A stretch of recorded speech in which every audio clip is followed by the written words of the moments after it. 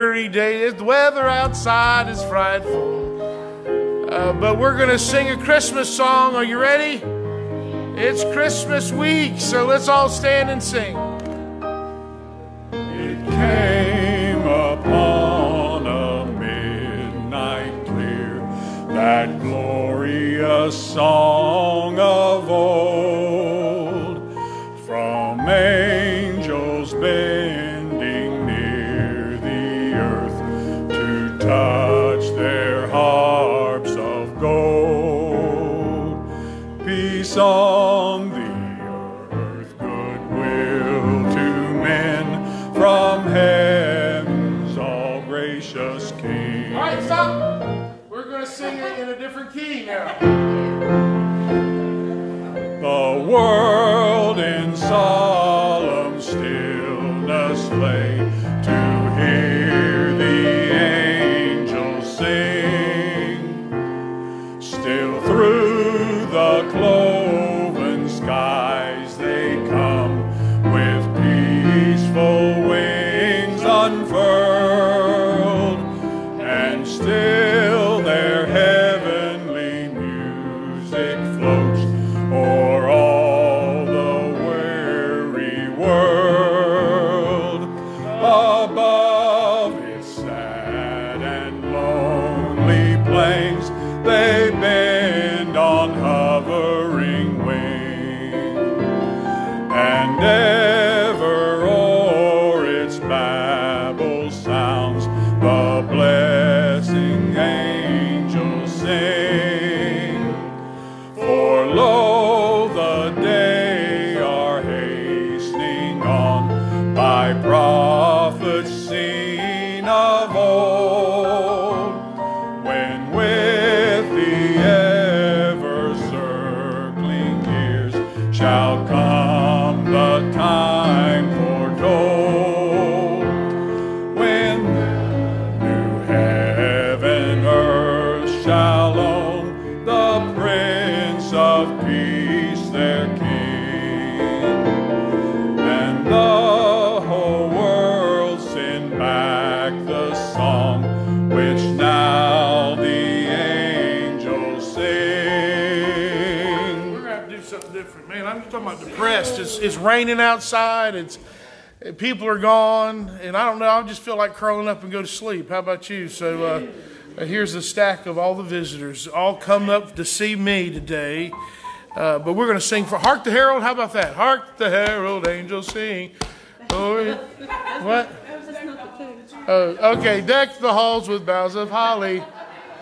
Deck the halls with boughs of holly. What is that? It was me. Was that you? I thought, Lord, Jesus, take me. Amen. That's all right with me. So we can sing something. Go ahead, put it up there. We'll sing it. We'll try to sing. Leslie's going to sing with it all night. Hark the Herald. Is that a should we? Not very fast. All right, let's do Joy to the World. Go throw Joy to the World. Joy to the world. Here we go. All right, here we go, Brother Gary. Joy to the world, the Lord is come. Let earth receive her King. Let every heart bear him room, and heaven and nature sing, and heaven and nature sing, and heaven and nature sing. No more let sin and sorrow grow, nor thorns infest the ground. He comes to make his blessings flow, as the curse is found, far as the curse is found, far as the curse is found. He rules the world with truth and grace, and makes the nations prove the glories of his righteousness, and wonders of his love, and wonders of his love, and wonders of his love. Hey, isn't that better? Praise the Lord. God bless you.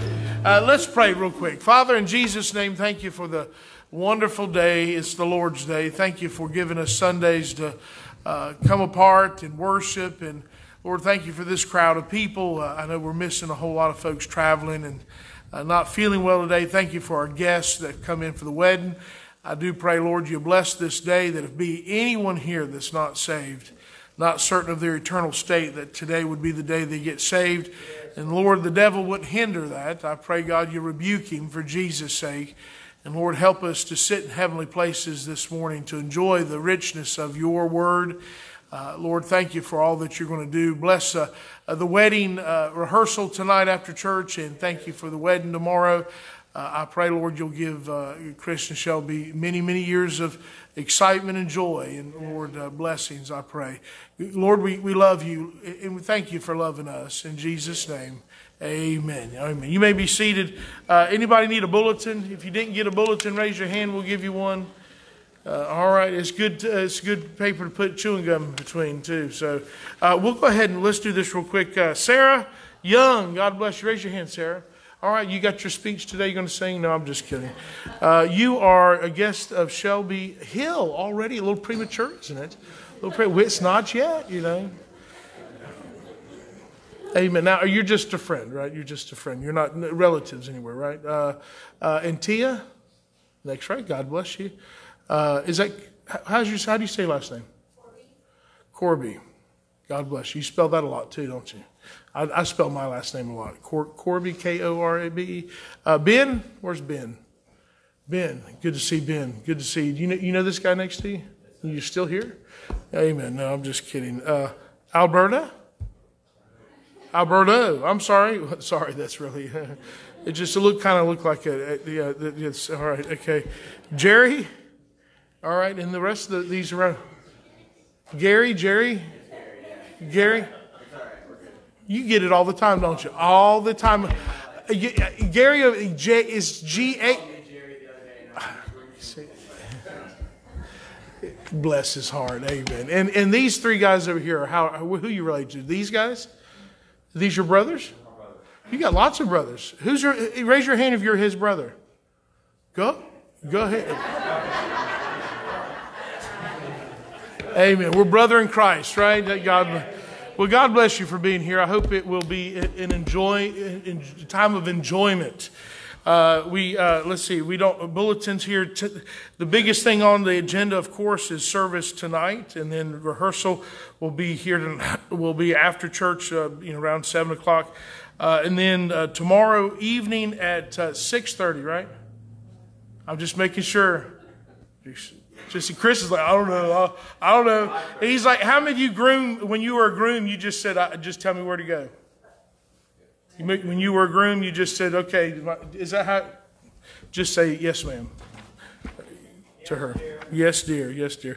And then, of course, candlelight service Christmas Eve. That's Thursday night. Is that right? Hey, someone said they're expecting snow for Christmas. Leslie's praying for snow.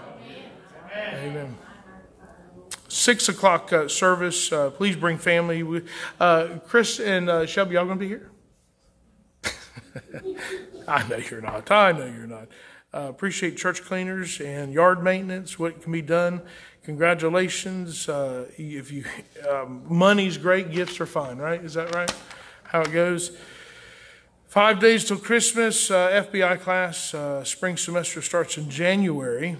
We do have a revival in January 17th through the 20th with Brother Chuck. It's a Hope for Homes. And that's, we need to make sure you get some families here. Amen. Let's see. Friday, January 15th is youth night. Brother Joey's bringing his youth down. Let's see. Tuesday night workshops. And depending on attendance, I may adjust that because we have, January 5th or January 17th is our revival. That week we'll miss it. I'll just talk more about it later. Our missionary of the week is Brother Murray.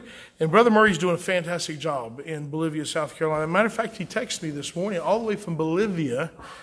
Isn't that, I'm special, right? Although in here it says maybe Robert. I know it's Robert. He said, we're excited today. We're having our first service and baptism at the new property for Christmas. So in November, he said, we write to you once again in great excitement what the Lord is doing here. What a pleasure it has been that he is allowed to be a part of. In October, the First Church in Monte Carmelo celebrated their second anniversary. It was encouraging to see all the people participating. They had special singers, guest preachers. The church has overcome a lot this year. Very few churches last more than 2 years. How about that? So they were shut down for 7 months. The church has a new challenge to face this month. When we turned the church over, we put a family in place to help the pastor Francisco.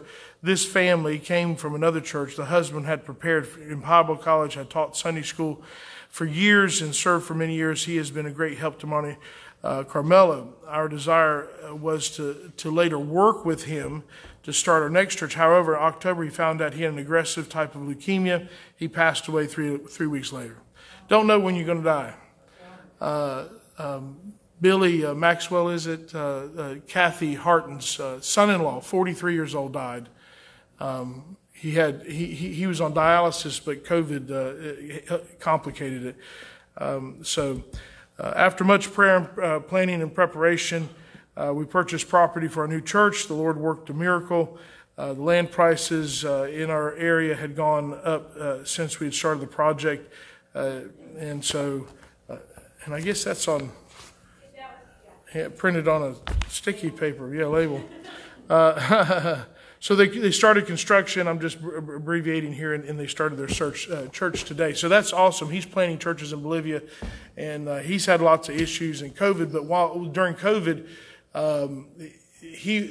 the Lord opened the door for him with the local police, for him to go into the local police and minister to the policemen and women, and he gave food and stuff too as well. So it was pretty neat that God opened that door. Ladies' Bible study starts again January the 5th, beginning with all new Bible study in Psalms, which you can't beat that. If you'd like to join us, get a book, see Miss Susan for details. So I hope you'll be at the wedding tomorrow if you can. I know that a lot of people are out of town. But we do need to support that wedding, right? Amen. Brother Farrell used to say another poorhouse is being made. So, let's see, what else am I thinking of? Am I missing something? It's hot, I know that. It's 71, but man, this heat does good here, doesn't it? It really does. We're in 1 Timothy, and then we'll dismiss for Sunday school. We ready? All right. Which in his times he shall shew, who is the blessed and only potentate, the King of kings and Lord of lords, who in mortality, dwelling in the light which no man hath seen nor can see, to whom be honor and glory. Charge them that are rich in this world, they be not high-minded, nor trust in uncertain riches, but in the living God, who giveth us richly all things to enjoy, that they do good, that they be rich in good works, ready to distribute, willing to communicate, laying up in store for themselves a good foundation against the time to come, that they may lay hold on eternal life. O Timothy, keep that which is committed to them, trust, avoiding profane and vain babblings and oppositions of science falsely so called, which some professing have erred concerning the faith. Grace be with thee. Amen. And I can tell you this is, we've suffered this in our church where people would start to study. They get excited and they'll start studying biblical things, but they have no discernment of what to study. And they'll get off either on the internet. I know one person told me that they believed the Bible, but then believed the world was flat and all this stuff and all those theories. I had a call from one guy years ago. He said, you know what? The devil's changed every Bible in the world. He has changed them. He has, miraculously changed every word. And he rattled off a few things. And what happens is if you're not grounded in the book, the devil will deceive you for sure. And another young man went off to college and he believed in, got duped in believing open theism, which teaches that that God doesn't know everything and that God's learning like we are. And it messed him up big time. But anyway, so study the book. I'm glad that you're here. I hope that you'll enjoy it. All right, we'll be dismissed for Sunday school. All you can stay in here if you want to go to these certain classes of certain ages.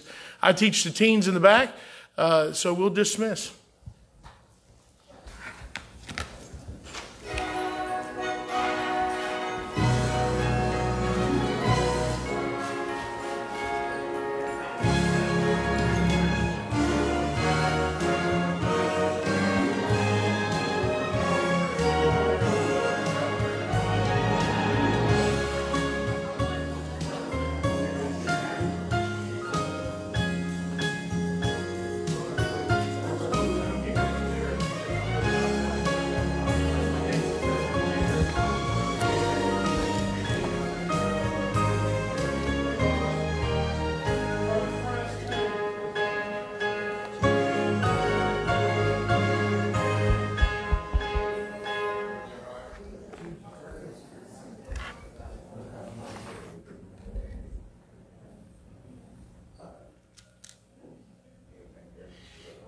Yes, sir. Thank you, Billy.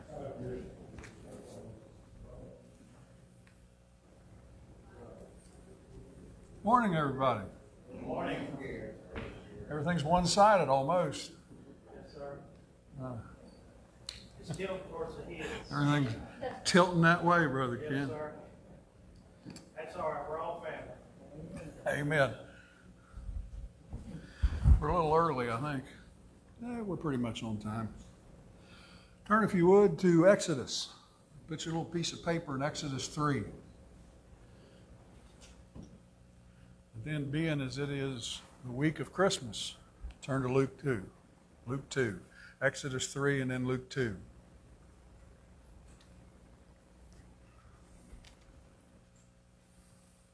Can everybody hear me? I can hear me. Everybody else hear me? Exodus 3 and Luke 2. We're going to jump around. We're going to be in a whole bunch of different places today, but we're going to start in Luke 2. So stick you a piece of paper in Exodus 3, and we're going to start off in an unusual place. Hi, Shelby. Miss Shelby. Miss Shelby's getting married. Anybody know that? I heard that through the grapevine. Amen. Brother Ken, you going to make it through? Yes, sir. It's going to be touchy. When my daughter got married, it was touchy for me. I know that. Does the name Charles Schultz, does that ring a bell with anybody? Charles Schultz? Charles Schultz. Charles Schultz in 1950, which I didn't realize it was that long ago. Charles Schultz created the Peanuts comic strip. Charles Schultz was asked in 1965. In the early 1960, the Peanuts comic strip, Charlie Brown, Lucy, Snoopy, Linus, all those folks, Charles Schultz was asked by the CBS television network to create a Christmas special featuring Charlie Brown.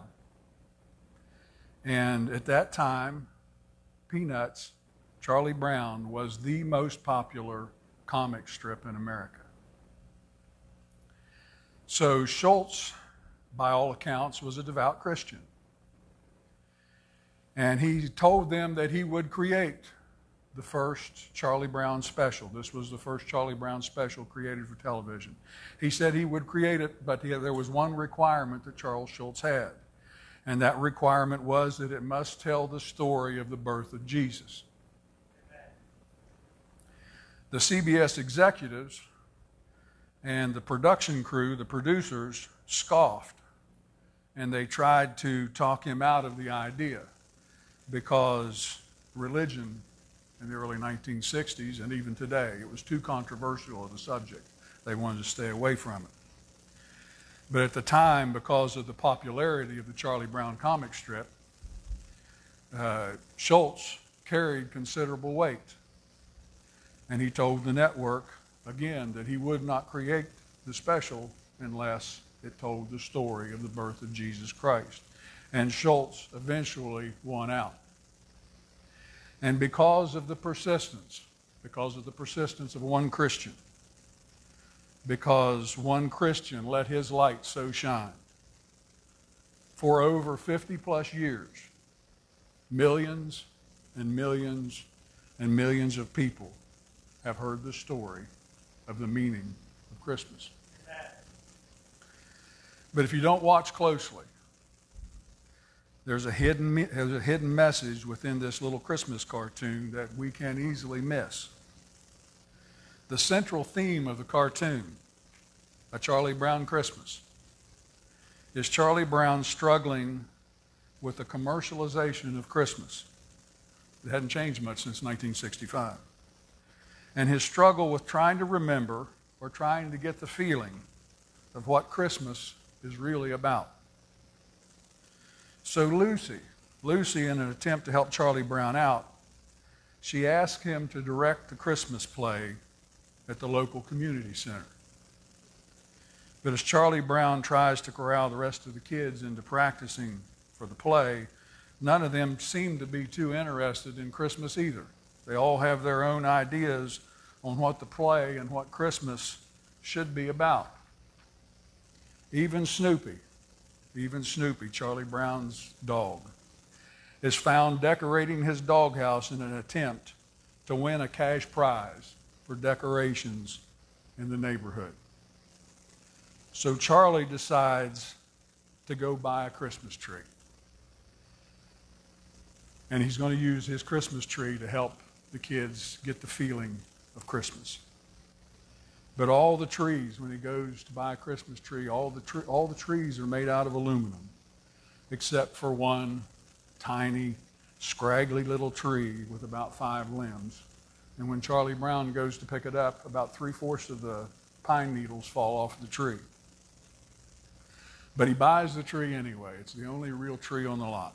And he brings it back to the community center, and all the other children make fun of him, and they laugh at Charlie Brown's Christmas tree.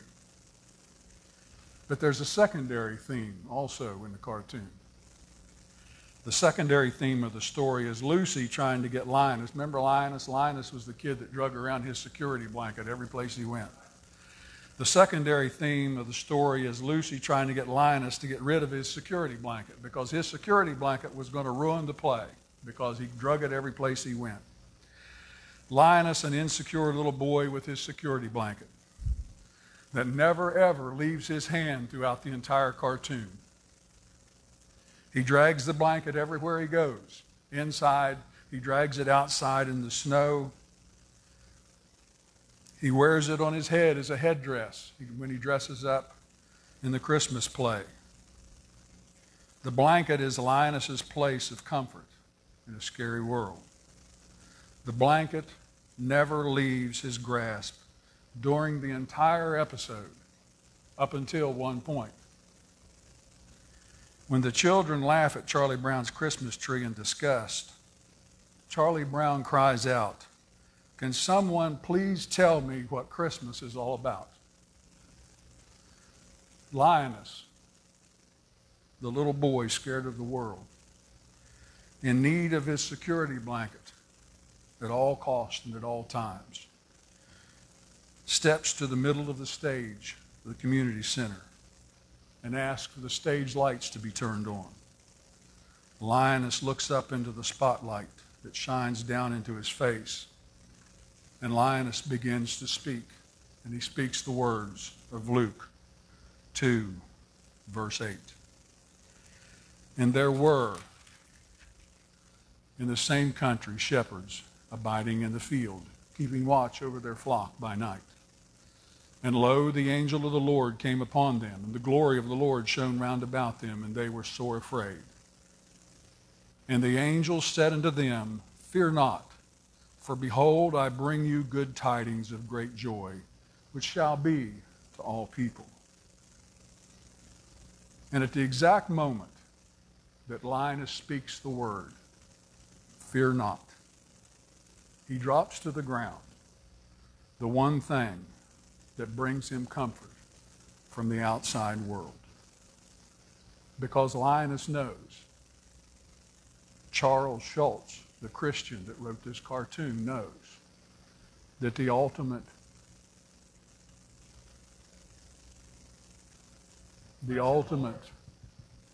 comfort from the outside world, the ultimate protection from the outside world has come.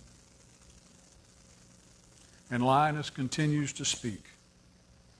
And the angel said unto them, Fear not, for behold, I bring you good tidings of great joy, which shall be unto all people. For unto you is born this day in the city of David a Savior, which is Christ the Lord. And this shall be a sign unto you. Ye shall find the babe wrapped in swaddling clothes, lying in a manger.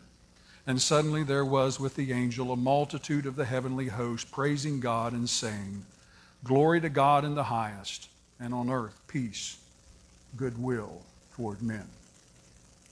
Then Linus turns, he walks off the stage, and he says, That is what Christmas is all about, Charlie Brown.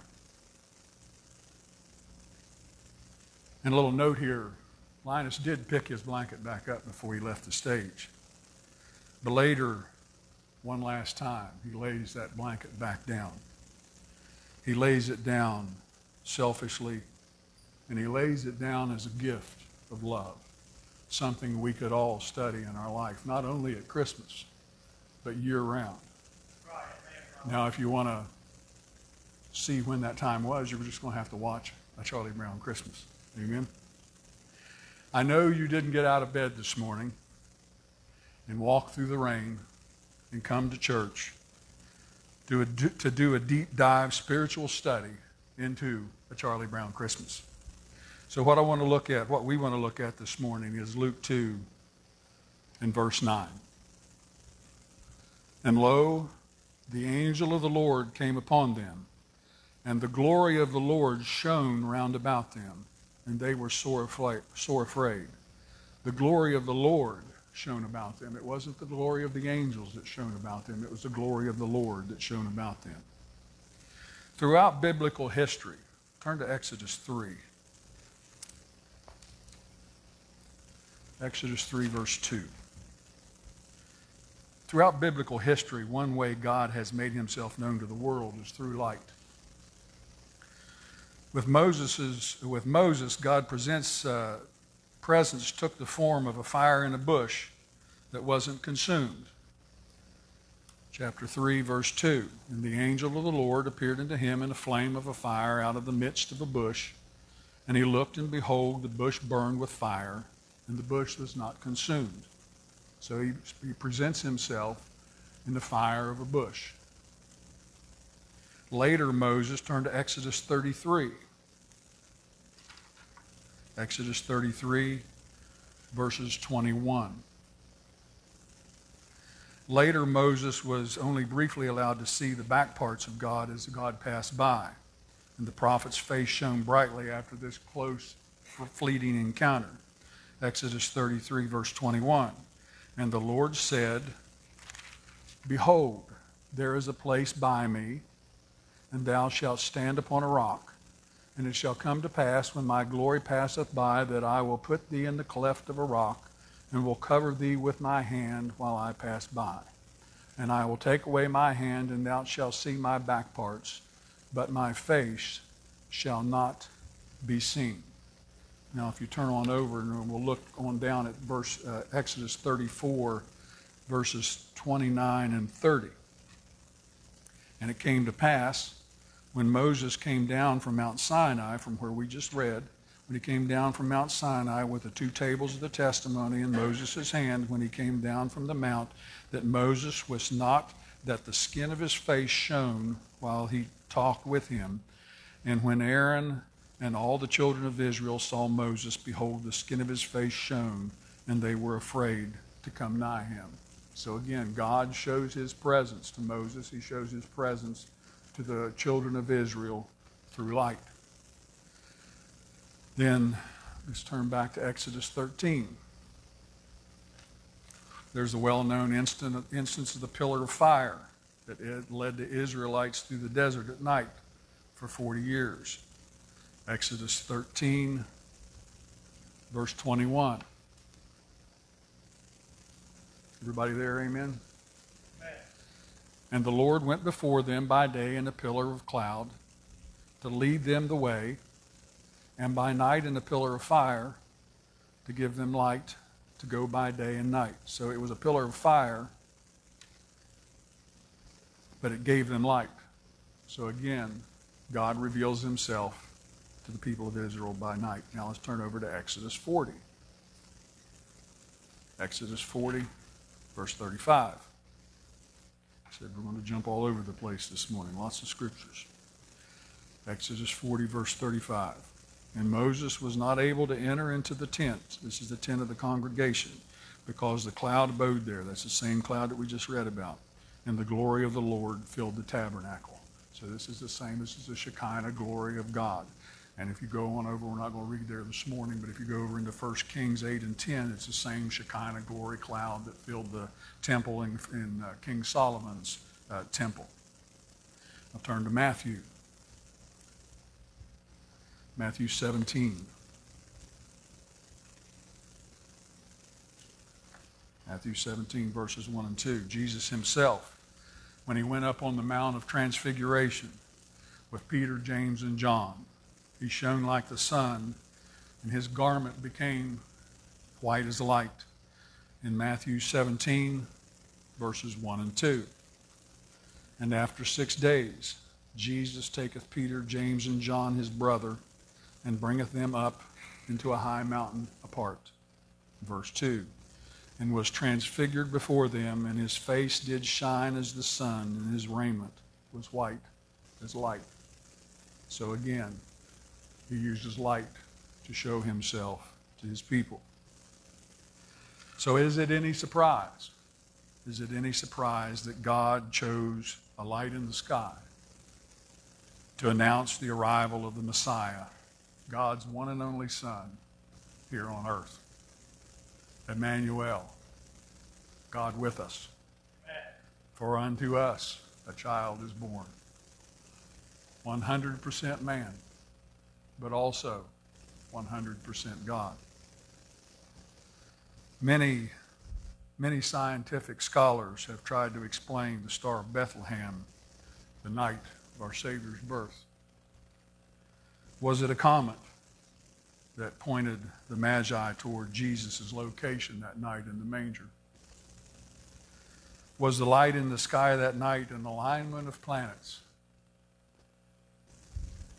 We have one this month. We have one tomorrow night, actually. Amen. It was there was a big article in the local paper just this week that on December the 21st, Jupiter and Saturn will align at their closest instance since 1623. And it has been online, it has been in the local newspapers that possibly this could have been what happened on that night at Bethlehem all those years ago, that maybe two planets aligned up, and that's what the wise men followed that night in Jerusalem to Jesus' birthplace all those 2,000 years ago. Or was the star that led the wise men really an explosion of a supernova, an exploding star? Men much smarter than I look back through time, and they plot the dates on ancient calendars. And they try to line those dates up with astronomical events of that time period. So much of that research depends on the exact timing of many historical events and the questions that follow along with those ancient timelines. How old was Jesus when the wise men arrived? We know from Scripture that the wise men were not there on the night that Jesus was born. We'll talk about that a little bit here in a while. We've talked about it before. Jesus wasn't a baby. We know that. But how old was he? Was he a year and a half? Was he 2 years old? Was he maybe 3 years old? We don't know for sure. When exactly did King Herod die? These are all historical things that tie back into when the wise men showed up, or what happened in the sky that night of Jerusalem. The history of the time and the timing of the Magi revolve around Herod, his life and his death.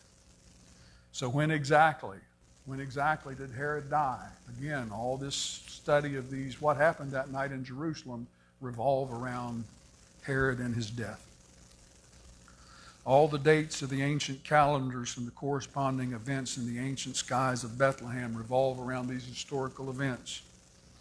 The explanation that all of these exceptionally smart individuals have pondered down through the years. Was it a comet?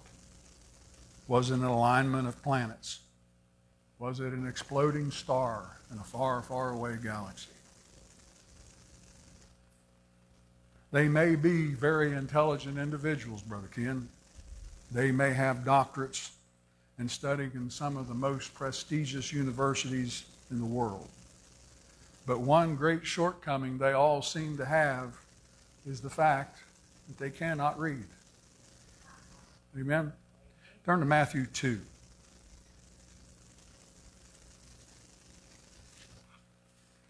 Because regardless of their research and the timing and all those questions that we just talked about, Matthew 2, verse 9.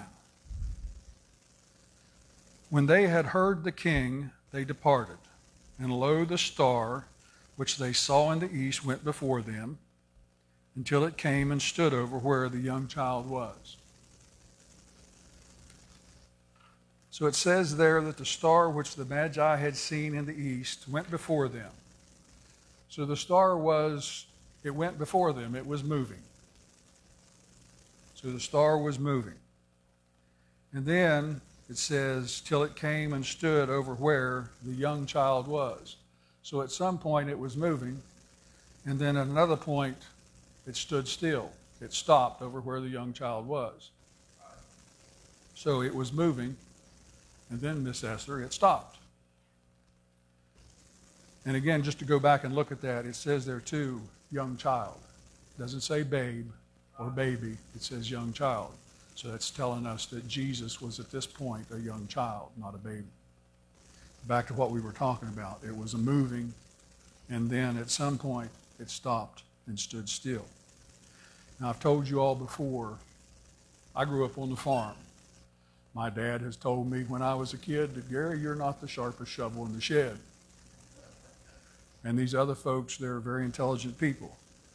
But I don't believe stars and comets and supernovas, exploding stars, move across the sky and just all of a sudden stop when they get to a certain location. I don't believe that that's the way the world works.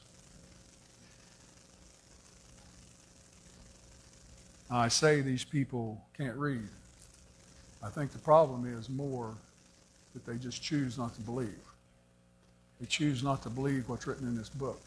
Even though time after time after time after time, the science in this book has been proven to be correct. People choose still not to believe. Now, remembering back to the Old Testament, remember we read about the pillar of fire, the pillar of fire that led Israel through the wilderness for 40 years. Remember back to the Old Testament, this light or star, we'll call it a star because that's what the Scripture calls it. It sounds a lot like the pillar of fire. Again, this is conjecture on my part. Or that pillar of light that led the Old Testament nation of Israel through the wilderness. Because did not that pillar of fire, it moved. When they camped, it stopped. And when they camped, it wasn't like they just camped overnight and then they left the next day. Sometimes they would stay in places for weeks or months. And then when the pillar moved, they moved with the pillar. So, again, conjecture on my part. But the pillar of fire moved, it stopped, it started again, much like the star that led the wise men across the desert to where Jesus was born. And again, these wise men, this wasn't a 2 or 3 day trip. It could have been weeks or months that these wise men followed this star, this light. It was a prolonged travel. God led Israel through the wilderness with this pillar of light. They had waited centuries for their Messiah to come. And God may very well have used that same pillar of light to show them his presence. But yet they couldn't see him. They couldn't see him for their own sin. Turn to John 1, please.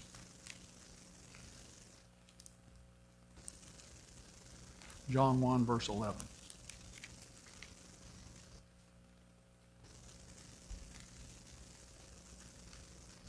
Again, they had been waiting for their Messiah for thousands of years.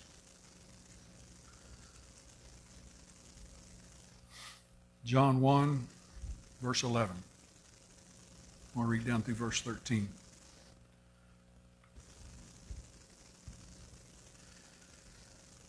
He came unto his own, and his own received him not. But as many as received him, to them gave he power to become the sons of God, even to them that believe on his name, which were born not of blood, nor of the will of the flesh, nor of the will of man, but of God. Verse 11, he came unto his own, and his own received him not. We read these verses, and see it as talking about Jesus the Christ in his adult life, being rejected and beaten and crucified by the Jewish people. But on that first Christmas morning, realizing again that the wise men weren't there that first Christmas morning, but there had been a light in the sky for some time. Just something for us to think about. If the wise men saw the star, then it seems to reason that there would have been many, many others that would also have seen that same light in the sky. It wasn't a secret signal that was only seen by the Magi.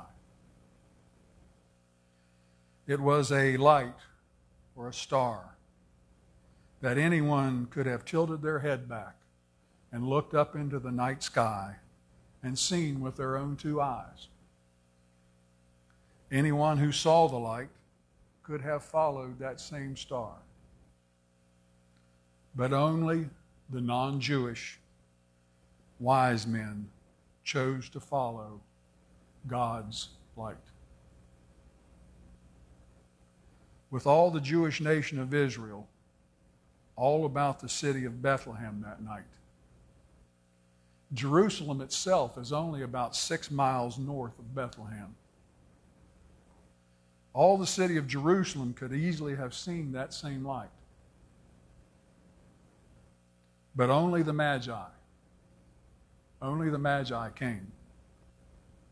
Again, reading John 1 and 11, looking at it from a different angle now. He came into his own on that first Christmas, and his own received him not.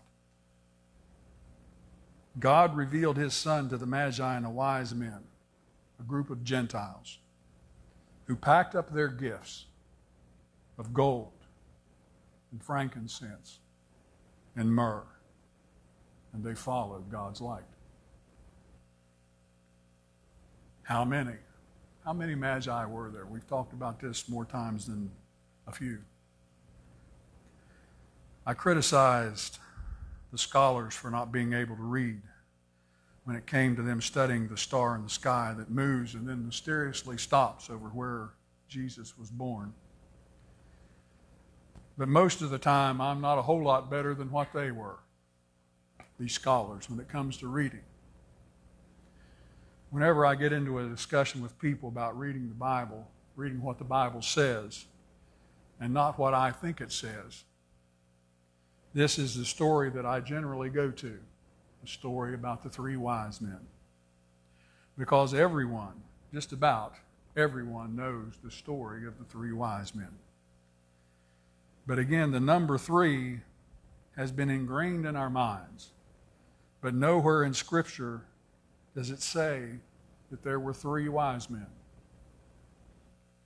The Bible tells us that there were wise men. So there were at least 2. But nowhere does it say 3.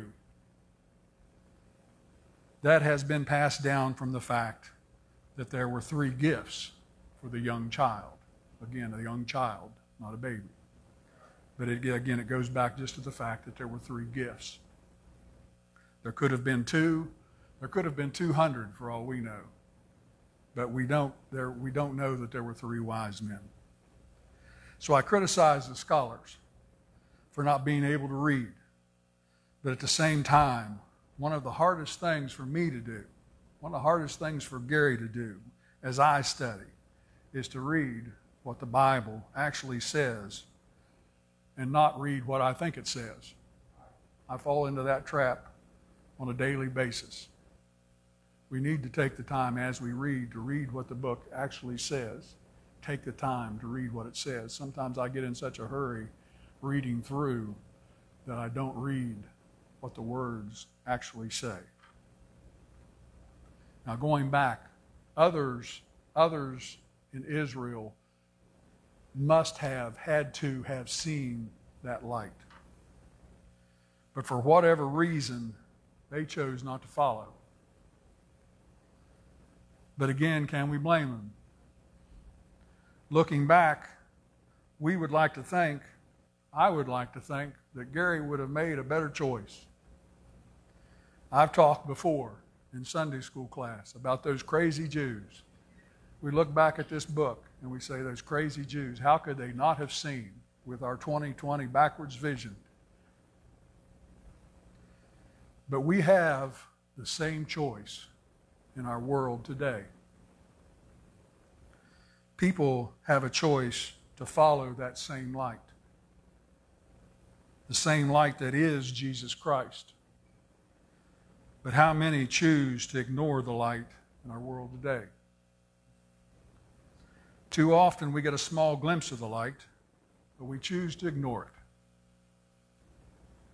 We tell ourselves we're just not sure. We tell ourselves not today. We tell ourselves, I'll do it later. I'll do it when I'm a little older. I'll do it on my deathbed. That's when I'll accept the light. We want everything spelled out for us. We want to know exactly what's going on. We don't want to start off with just a small beam of light, just what God wants us to know at this point in our life. God doesn't always shine a giant beam for us. He just gives us a little ribbon of light. We want God to start us off with a complete glow of the sun instead of just that little stream of light. But God doesn't always reveal His whole plan for us. Sometimes He just wants us to have a little faith. Sometimes God just wants us to have a little trust in Him. The Magi, the wise men, when they first saw that star, that first night, when they looked up in the sky and they saw that star shining in the east, when they first saw that star, they had no idea where they were going. No clue. They had no clue how long the trip was going to be. They weren't even Jews. But they knew that the light meant that a king was born. They packed up their most valuable treasures to give to the new king. Treasures of gold, treasures of frankincense, treasures of myrrh. We have the same choice today as the Magi had some 2,000 years ago. The light has come to earth in the form of that same baby, Jesus, the Son of the Most High God. God reveals Himself as light. He announced His coming in fleshly form, in the form of light, a star that traveled across the night sky and stopped over where Jesus was born. Jesus, the Christ, is the light in the here and now. Amen. John 8:12 says, "And there was much murmuring among the people concerning him. For some said, He is a good man. Others said, Nay, but he deceiveth the people.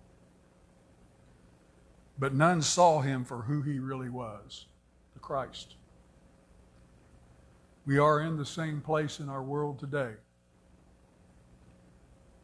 Some say that Jesus was a good man. Some look back and say He was a prophet. But too many don't see Jesus Christ as the Savior of mankind. Too many in our world today don't see Jesus Christ as the light of the world.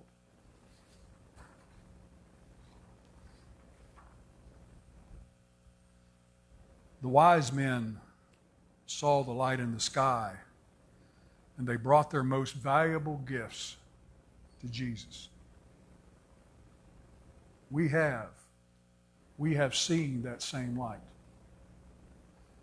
We've heard His word preached. We have read the teachings of Jesus Christ in our King James Bible. The question is, are we like the wise men?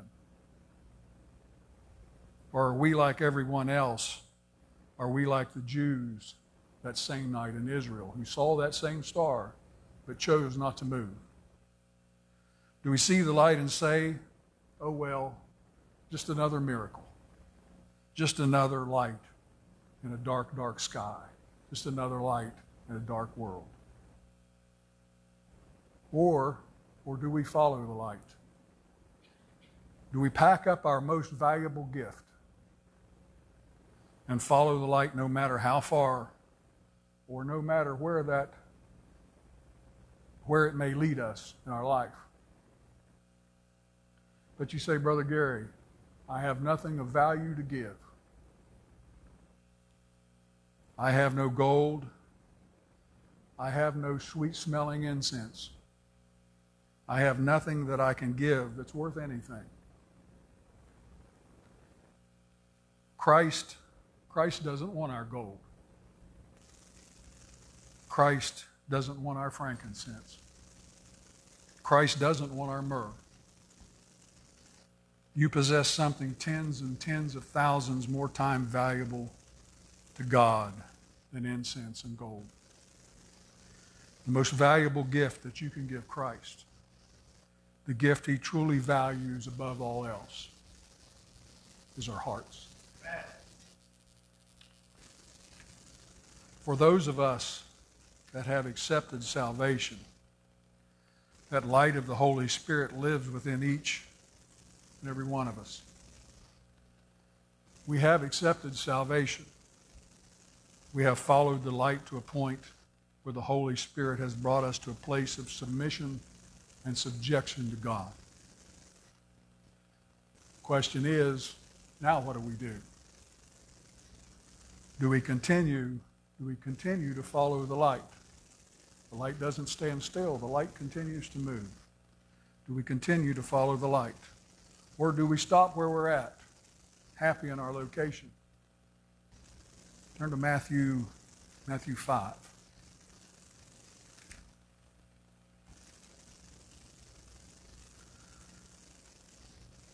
We're told by Christ, Matthew 5 and 14, we're told by Christ that after He is gone, that we are to become the light. Matthew 5, verses 14 through 16. Ye are the light of the world, that ye there, that's us Christians. Ye are the light of the world. A city that is set on a hill cannot be hid. Neither do men light a candlestick and put it under a bushel, but on a candlestick, and it giveth light unto all that are in the house. Let your light so shine before men, that they may see your good works and glorify your Father which is in heaven. We are to become the light on the candlestick. We are to become the lighted city on a hill.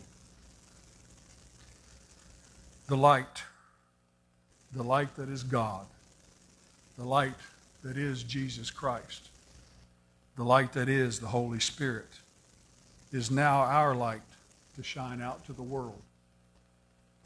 A light that shines through our lives, a light that shines as a beacon to those that live in darkness.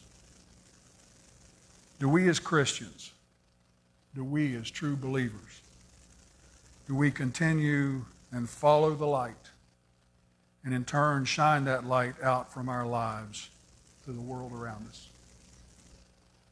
That light that was God's gift, that light was God's gift to the world on Christmas.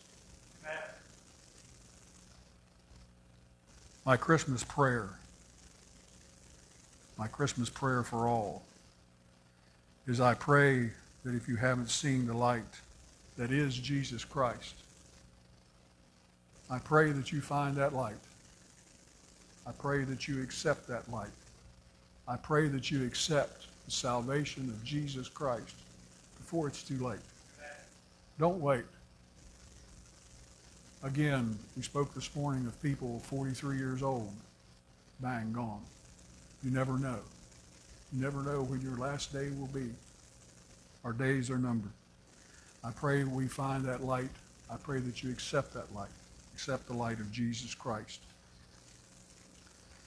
And if you have found and accepted the light of Christ and the Holy Spirit in your life, I pray for us all. I pray for myself that we continue to follow that light. I pray that I don't get stuck and stop someplace. I pray that we continue to follow that light wherever it takes us, as far as God will take us.